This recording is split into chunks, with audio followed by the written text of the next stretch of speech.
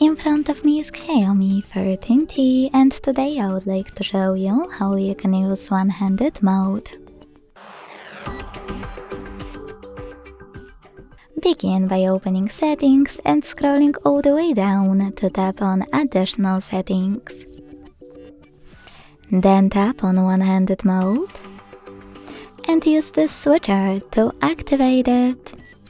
Following that, follow all of those instructions to enter it. Swipe left or right from the center of the navigation panel.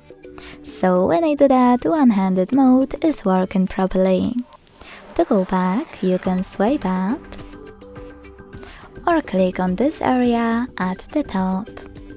To disable one-handed mode completely, use the same switcher as before. Thanks so much for watching. If you enjoyed this video, leave a like, comment and subscribe. Bye!